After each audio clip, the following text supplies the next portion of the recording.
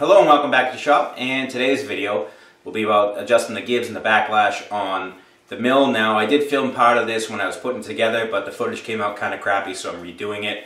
So I may end up adding some of that footage in with this, so if you see a different screwdriver being used or a different shirt being worn, that's why. I do have a couple of view appreciation gifts I want to show, and just one other quick thing. His last video got called on pushing on the center of the bearing. Yeah, I did it. I didn't have anything that fit the outer race. I didn't have a socket that was small enough to fit through the bore, but big enough to hit the whole outside of the bearing. So I just shoved them in there and pushed them in there to get it done. And you guys called me on it, which is perfectly fair game. It's not anything that spins really fast. It's just the hand crank, so it's not that huge of a thing. Could I have damaged bearings? Yeah. Did I? Probably not. There's not really a huge press fit on that, but like I said, you guys called me on it, which is perfectly fine. I put these videos out there and for everybody to see, and all my mistakes are out there and not done in the privacy of my own shop to myself. So, you know, am I going to lose sleep over it? No. Things happen. You make mistakes. You move on. So, anyway, I'm going to show a couple of view appreciation gifts. Okay, so our first gift here is from James Green, and I'm assuming a lot of you guys know who James is, and if you don't, I suggest you go check out his channel. There's a link down below in the description, and I'll put one right around here in the video. Excellent channel, a lot of gunsmithing, machining, welding, a lot of looking at older tools. Some of you that are on the YouTube machining forum on Facebook know him as one of the moderators there and a frequent contributor. So he learned that I was getting married. Actually, next month, getting married is the wedding. And he decided to send this along as a little gift. So on the machining side, we have two unused, very nice 3/8 by 1.5" cut 4-flute roughing end mills. These are Israeli made. Haneda is the brand. Very, very nice quality. Definitely be able to put those to use. And he also sent me, this is a Putnam 11/64 little end mill. You know, ones that you look at and you snap off. But let me tell you, if you got to get in someplace tight, something like this, invaluable. So we'll definitely be able to put this to use. And they make the smaller ones two-sided for a reason, because you're bound to snap one off. And of course, no package from James is complete without his channel swag. So we have his YouTube card there, and Short Series Shenanigans is his channel's long-running series. We also have a nice sticker here, and I have some other ones too I have to put up. I just have to find a good place to display them, and once we do, we'll put them all up. I also have that sign from Keith Fenner, and also a nice notepad with his channel logo out, and you know, how can you go wrong with a notepad from the shop? Oh, but wait, there's more. This is the star of the box that he sent me, and there it is. And if I butcher this, I know somebody will correct me. Siren St. Vrain's Taos Lightning. It's a single barrel whiskey. So this isn't blended. This is all bottled from one single barrel. Actually, there was a seal on here that it was numbered with the date and the batch number. And this is made local to James, and Adelaide, New Mexico is where it's made. Again, hoping I pronounced that right. And this is very good stuff, let me tell you. I usually drink the go-to drink that every bar or place you go to is going to have is Jack Daniels is usually what I drink. But I also drink some select scotches like Lafroig and things like that. And this is very, very good. Nice smoky flavor to it. It doesn't burn. It's just very good. And I've already had some, and I will definitely be having some later. And so thank you, James. This is Really good stuff, and I'll actually have to try to see if I can get it locally out here. I might not be able to, but we'll give it a shot. But it's definitely delicious. So up next here is another box here, and this comes to me from Rich Applebaum, who goes by Chipmaker1066 on YouTube. Link here and down in the description. And he has a machine shop out in his barn. I believe he's in New York, so he hasn't been. His barn is unheated, so he hasn't been posting a lot of videos for the winter. But he has a lot of smaller machines that you guys would be really interested in. He has a clawsing mill. He had an Atlas, one of those little Atlas horizontal mills. A smaller lathe. A lot of cool stuff that a lot of basement shop guys will have the smaller equipment. And it's some really cool stuff to look at. So check his channel out, and he sent me along some things that I thought I could use, and some things that didn't quite fit his machines. So first, which I found funny, is he saw the video of the oiler on mine, and he had this little guy that he wanted to fit up to one of his machines, but found out it was kind of a pain in the neck with all the metering devices in there. So it's a little pump oiler like mine. Now my plan with this, what I think I'm going to do with this, is I'm going to hook it up to the mill, and I'm going to put the spindle oil in this. So then every time I can go there and just pump this, and spindle oil goes right into the oilers. I think I'm going to modify this for that use. So that's an awesome present there. We also have some setup blocks here. John made them. John more than likely isn't with us anymore. And these are, let's see what the size of these are. These are 1.5 by 2.5 by 1. And 2 of them shop made, obviously. Can never have too many setup blocks. I don't have any actually, so those will be the first ones. We got a little V block here. Now there's no maker on this that I see. It's possible that it is shop made. A little bit of surface rust, nothing much, but definitely usable for what I do.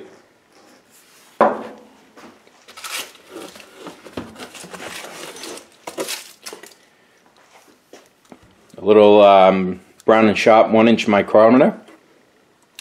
Now I have a Brown & Sharp 1-inch micrometer. Mine's a little bit different. Instead of having the ratchet thimble, the one I have actually has the friction thimble. And personally, again, personal preference, I prefer the Brown & Sharp measuring equipment. I prefer the Brown & Sharp micrometers, especially the 1-inch. Maybe not the larger sizes, but at least the 1-inch. I prefer the 1-inch micrometer over Starrett, and I also prefer the Brown & Sharp calipers over other brands. So it's very, very nice. Still in pretty good shape, nice and shiny, nice and smooth. We also have a couple of larger end mills. Now he even said, and he's like, I know they aren't the best quality in the world, but for taking off that scale off of some nasty metal, good to use for that, so you're not beating the crap out of your good stuff. So definitely serviceable. The best one out of the bunch is probably these two here. Not too bad in the front. You can see they're non-center cutting. See that the flutes don't go to the center. But for those larger pieces where you have a big block and you need to face the side with it, definitely come in handy. We also have in here, this is an old Brown & Sharp shell mill, and it's a left-hand shell mill, 1.5 inch diameter. You can see it's very old just by the box, but it's brand new. I mean, that's sharper than that'll slice you open without even thinking about it. Now, by left hand, what they mean is just like a left-hand drill. You have to spin the mill backwards for it to cut. Okay, you can see how the flutes are.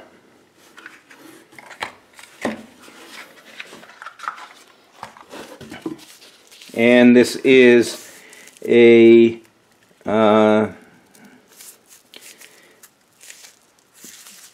I can get it out of the package.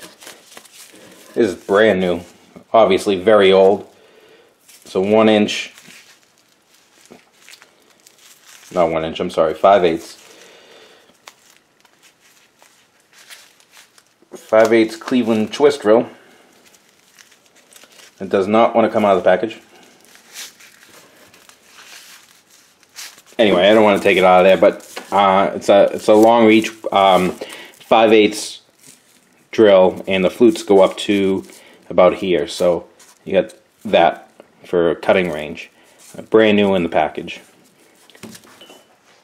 So definitely a bunch of stuff I can use. So thank you, Rich, on this, and we'll definitely put these to use in some setups and some drilling and some milling and some oiling too. Alright, so let's hop over to the mill and we'll show you how to adjust the Gibbs and adjust the backlash. Alright, so Gibb adjustment is all relative to you and what you're feeling with the mill. Alright, which is weird, if you look up any kind of instructions on how to do it from the actual, even up to the newer hot hinge manuals, it says basically do it by feel. Tighten the Gibb until you feel resistance on your hand wheel from moving whatever movable axis back and forth that the Gibb's attached to. And it's basically the same idea as you do it on a lathe. You tighten up the Gibb until you feel a little bit of resistance. And what that resistance is the actual Gibb being pressed into the inside of this dovetail. Gibbs are there to be able to adjust for wear in whatever movable axis they're attached to.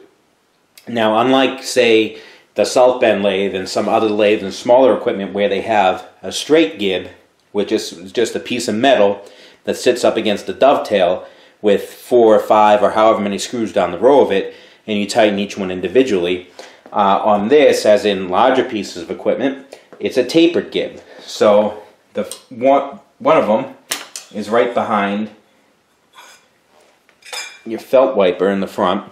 Right here, you see this screw. This screw engages a tapered Gibb. So let me pull it out. Okay. You see that the Gibb there is tapered. We're thinner at this side than we are at this side. And it slides in even with the dovetail. So the further it goes in, it acts like a wedge, and the more it engages this side of the dovetail and the other side of the saddle here. Now, if you look at the bottom of the saddle, if you watch some of my other videos of me putting this together, this side of the bottom of the saddle has a matching opposite taper of this. So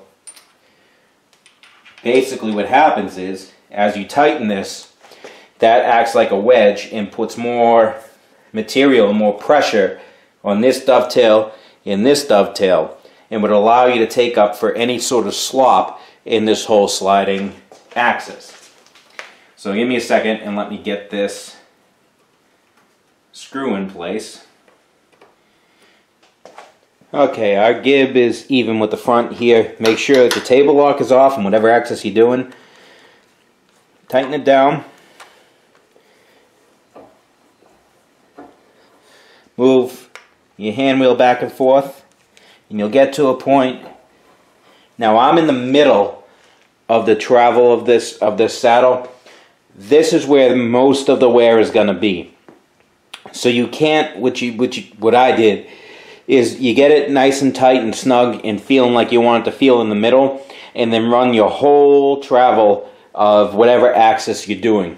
If you feel it binding on the ends, then you have to loosen up the Gibb. So right there I can feel the screw getting tight and I can feel it dragging. Alright, now I'm on the outskirts of that travel. I just felt it get a little looser. Tighten it up. Alright, that's too tight. Go one turn. Alright, that's it there. Now I'm going to wheel this all the way in as far as it can go. Alright, I feel it getting really tight right there. So I'm going to back this off just a hair. Alright, that's pretty good. Maybe just a little bit more. Alright, that's definitely better. All right, and we just went a little looser right there.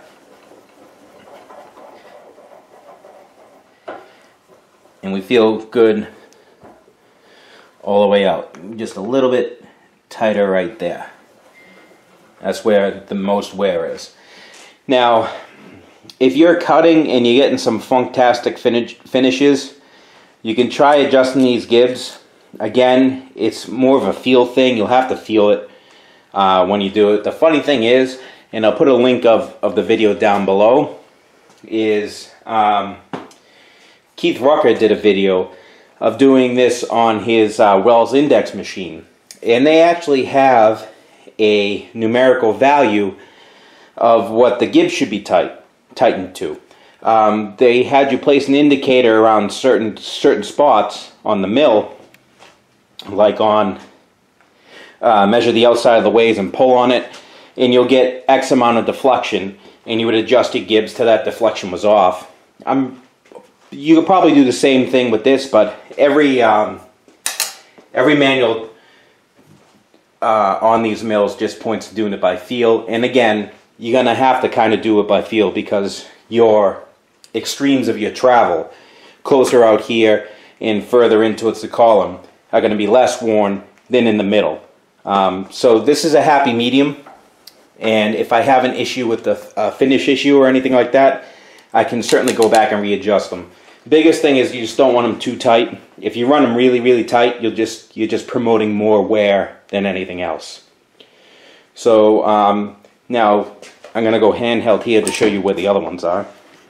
So there's one here for the saddle. There's one right here, and that's for the table. And there's one under that way wiper, and that one's for the knee.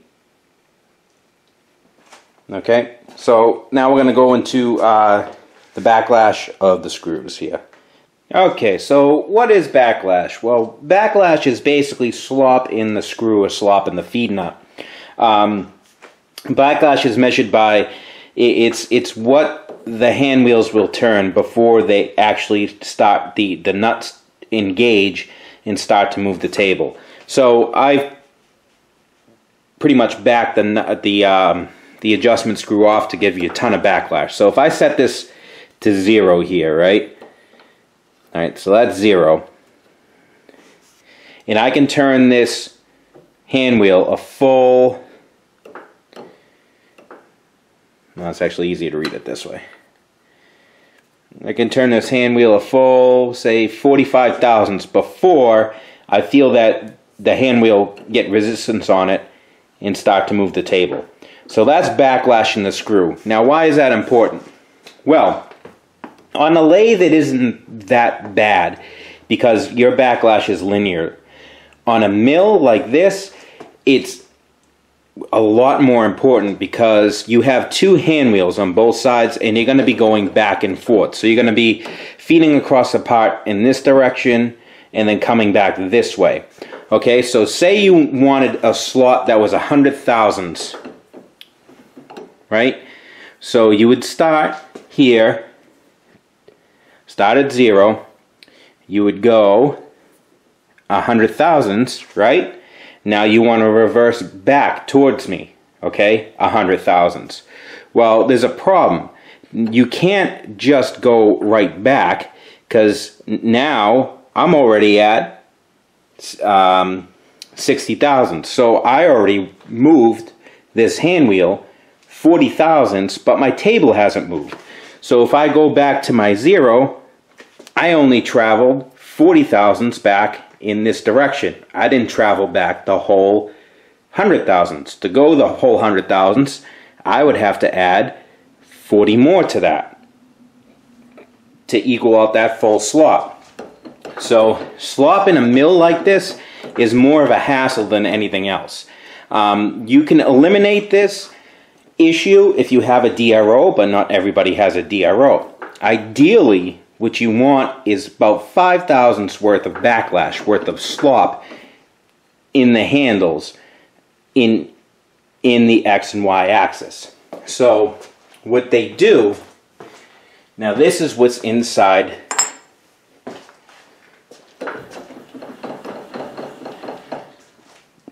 that little knuckle in the center of the mill.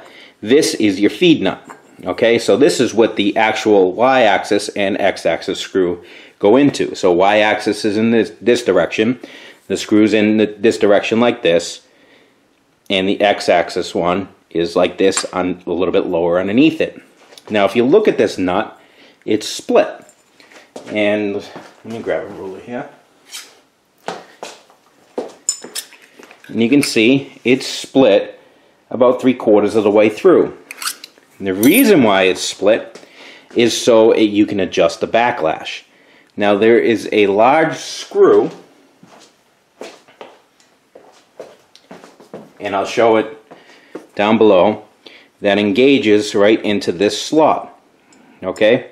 You can see where it is in relation to the slot. It's right at the top. Okay? So you put the ruler in here, you can see in relation to the slot where the screw is. When we tighten down this screw, okay, when we tighten this down, this little piece that's still connected acts as a flexure. This gap closes.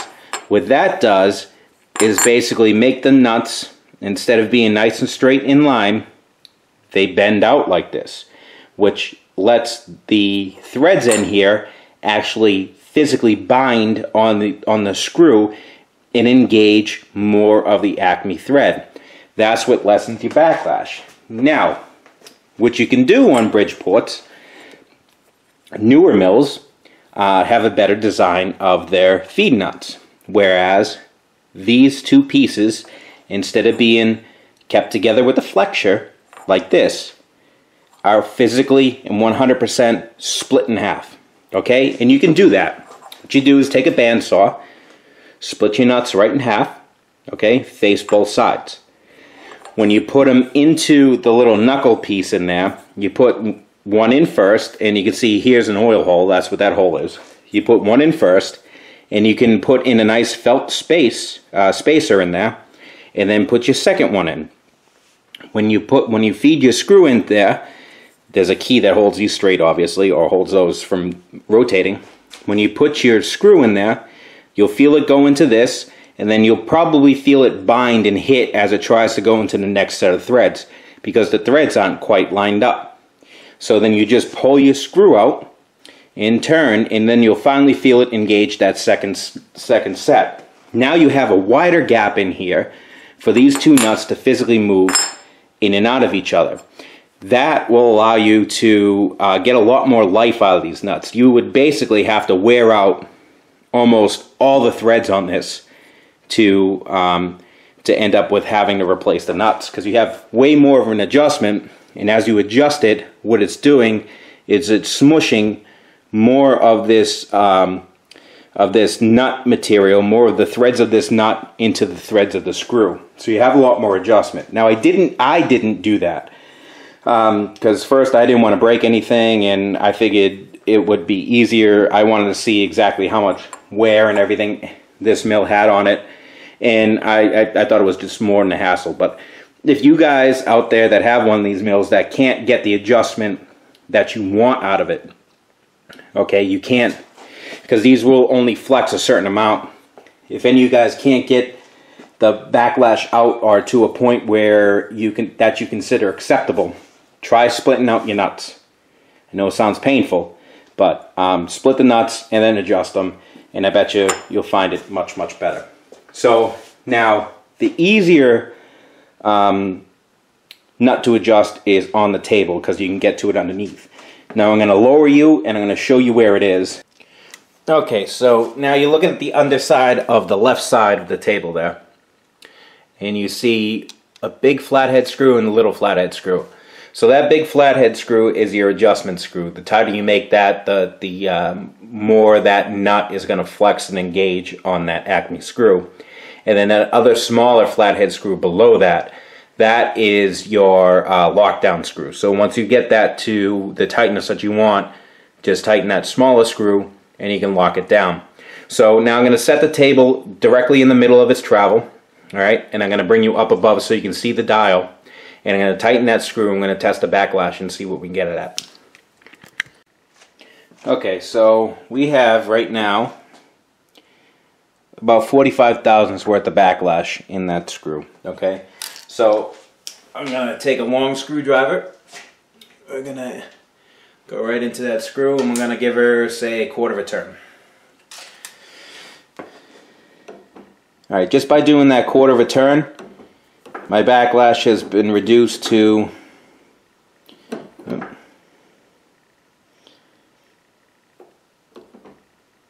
12. Okay, I'm going to see if we can get that down any further. I'm looking for somewhere around 5. That's 7 there. That's 7 thousandths worth of backlash directly in the middle. So what I'm going to do right now, actually I can use the power feed to do this too.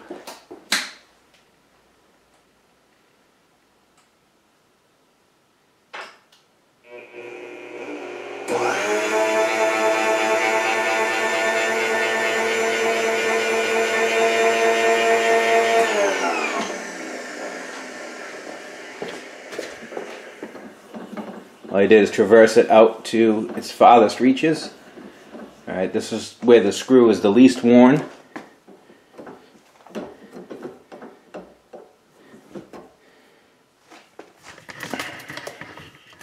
Let me get you a better view here. So out here,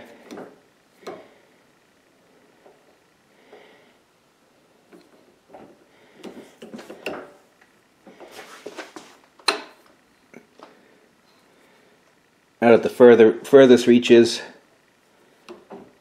actually I want to go somewhere around there.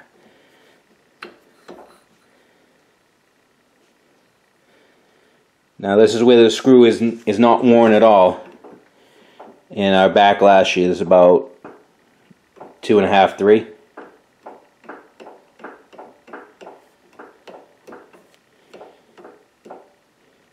So 7 in the middle, 2.5, 3 on the end.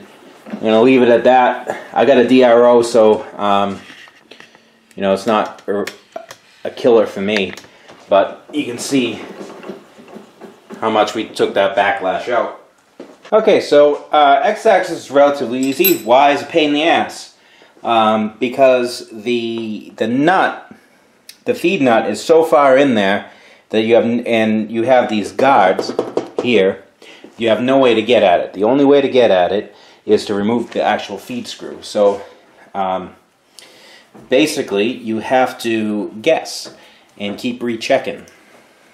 So I had 10 thousandths worth of backlash on this to begin with. That was my initial adjustment. So you got to take the screw all the way out. All the way out.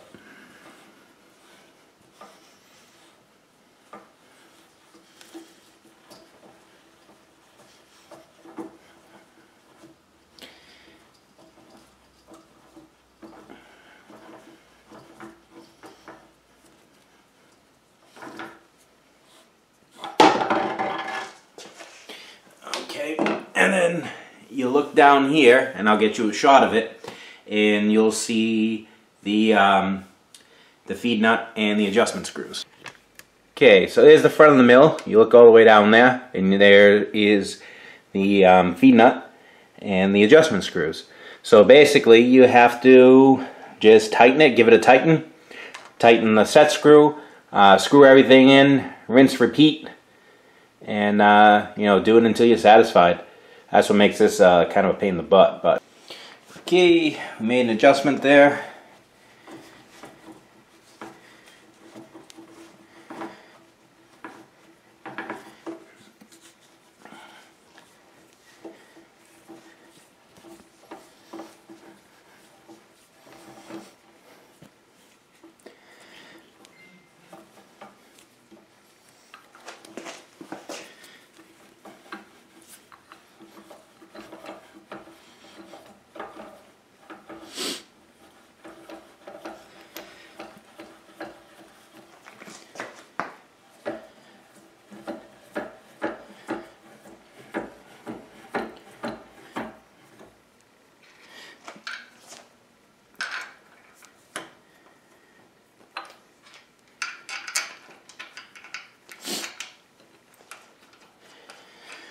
put in at least 2 screws and see what we did to make a difference.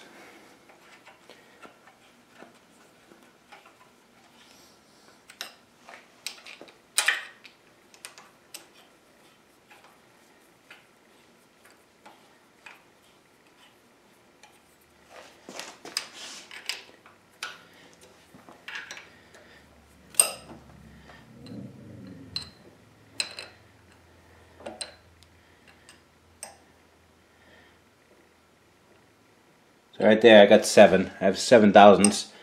In the middle, let me see what I got at the end. So it's starting to get tight at the end there. At the end I got